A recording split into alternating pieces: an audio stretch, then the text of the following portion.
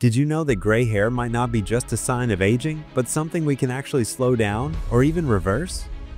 People can go temporarily gray from a lot of stress in their life, and so the hair will start to grow gray out the bottom. And then if they relax, go on a vacation, it'll go black again or brown. So we could not just reverse gray hair, but also other aspects of aging in the body. Dr. Sinclair, a Harvard professor and author of Lifespan, is at the forefront of anti-aging research.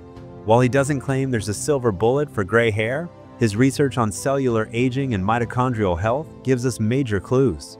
He's a strong advocate for a lifestyle centered around plant-based eating, intermittent fasting, and carefully chosen supplements, all aimed at boosting health, energy, and lifespan in a natural, sustainable way. Let's quickly understand why hair goes gray in the first place. It all comes down to the loss of melanin, the pigment that gives hair its color. This happens when melanocyte stem cells in our hair follicles become damaged or depleted. So, how exactly does this reversal happen? And what exciting breakthroughs are making it possible? Let's take a closer look at the science behind it.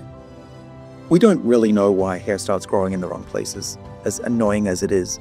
Probably, I think what's happening is that we have this evolutionary program where we used to be a lot hairier 6 to 10 million years ago, and those stem cells are still ready to grow thick hair in our ears, on our nose, wherever you don't want it to grow.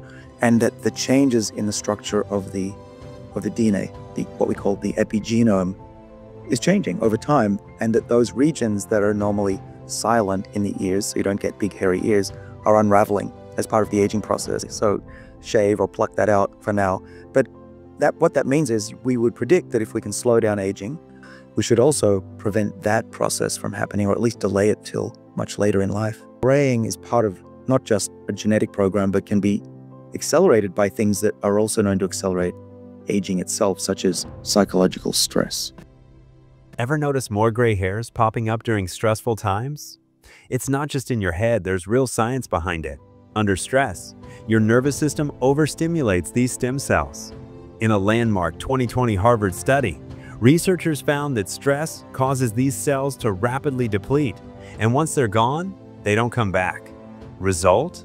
Your hair grows out gray or white because there's no pigment left to color it. It's been known for probably centuries that you can have these binary colored hairs where at the tip of the hair it's dark, and then it's gray in the middle, and then dark again at the bottom.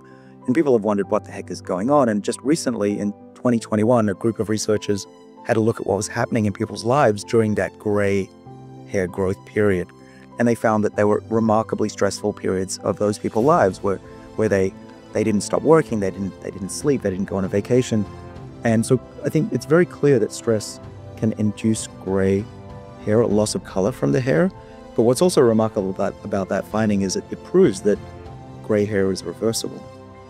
How stress can actually turn your hair gray. Let's break down how stress messes with your hair, and not in a good way. Number 1. Oxidative stress adds to the damage. Chronic stress also increases oxidative stress, which produces harmful molecules called free radicals. These free radicals can damage the DNA in your hair follicle cells, accelerating aging and graying. Number 2. Stress sends your body into overdrive. When you're stressed out, whether it's from work, relationships, or lack of sleep, your body goes into fight or flight mode. That means it pumps out stress hormones like cortisol and adrenaline, which trigger your nervous system to stay on high alert. Number 3.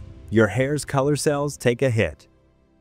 Inside your hair follicles are special cells called melanocyte stem cells. They're the ones responsible for giving your hair its natural color. When you're under a lot of stress, your nervous system can overload and drain those cells. Once they're gone, they don't come back. And with no pigment left to color the strand, your hair grows in gray or white. That was another lab that did that, but it was really interesting. So that there are people, it's pretty common actually, that people can go temporarily gray from a lot of stress in their life. And so the hair will start to grow gray out the bottom. And then if they relax, go on a vacation, it'll go black again or brown. And you get this hair that's brown, gray, brown. So this researcher and his team plucked these hairs out and looked at what was going on at the molecular level, and could see that there were changes that were associated with aging and its reversal. And which is exciting, because if we can understand how this happens, we could not just reverse gray hair, but also other aspects of aging in the body. I mean, anything that is genetic is essentially irreversible. So this is an epigenetic effect. What I would imagine is that after you've been gray for many, many years, it's going to be very difficult to reverse that. But in the early phases, when you're getting this spattering of gray and color, you are able to get those packages of DNA back to where they were when you were young using some of the methods that we're talking about today. And the prevailing theory as to why we get gray is that these melanocytes die through a process called apoptosis. Hopefully that isn't true. I think it's true for very late in life, but what we're seeing in this new study is that they become dysfunctional before they die. And that's a period that we have a chance to recover their function and prevent them from dying. And there are a number of ways that I could think of, at least, to reverse that and prevent them from dying. One way, though, would be to use some of these adversity mimetics to get that epigenome to reset. Turns out it's called tacrolimus, which is a very similar molecule to rapamycin, or also known as sirolimus, which we've mentioned in earlier episodes is one of the main drugs that can extend lifespan and inhibit this complex of proteins called mTOR that responds to fasting. It is making your stem cells freak out that things are going to be rough and maybe we should be rejuvenated and start growing a little better. I just want to mention this cyclosporine A. It's really interesting. You said it's an immunosuppressant. It's used to prevent organ rejection. In my lab, we found it also rejuvenates mitochondria through actually making sure that what's called the mitochondrial permeability transition pore, or MPTP, is preserved. Long story short, I think this combination of cyclosporine A for mitochondrial activity, minoxidil, which we talked about is blood flow, improved blood flow, and this pigment promoting drug, which is basically an analog of rapamycin, which simulates a fasting response, is the triple combo for hair repigmentation. People are already trying rapamycin as a drug, 10 milligrams every week or so. This is only being done by a few people under doctor supervision, but I could imagine that there will be products made available to the general public one day that would definitely restore hair color. It's not a miracle that this happens, it's just science, and we're going to figure it out. And another important point is that when we learn how to reverse aging in the skin and rejuvenate the hair and get it to produce more color, those lessons can be applied across the body, because all cells have a fundamental root cause of aging and the same defense pathways against that process. So for instance, rapamycin, cyclosporine, minoxidil, these could be used perhaps in really low doses and under clinical conditions tested to see if they have rejuvenating effects in other organs as well.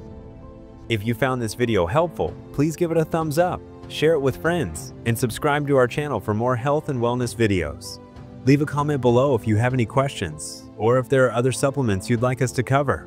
Thanks for watching, and here's to a healthier, more vibrant you.